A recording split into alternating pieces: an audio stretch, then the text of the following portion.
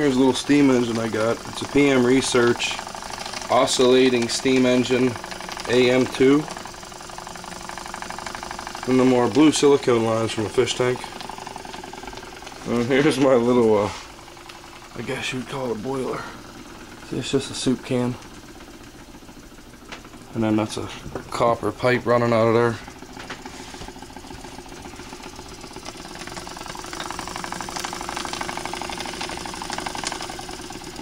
I don't really have a whole lot of power. I'd guess I'm running it 1 to 2 psi.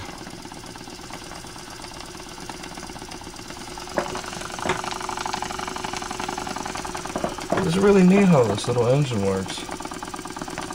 There's 4 holes in the block, 2 holes in the cylinder, and as it switches from,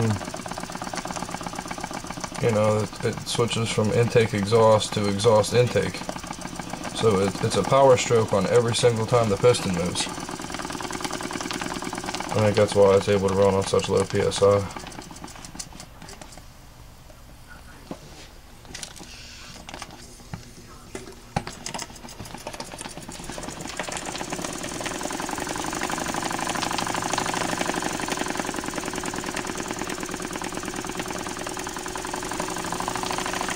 Alright, I'm out of time here.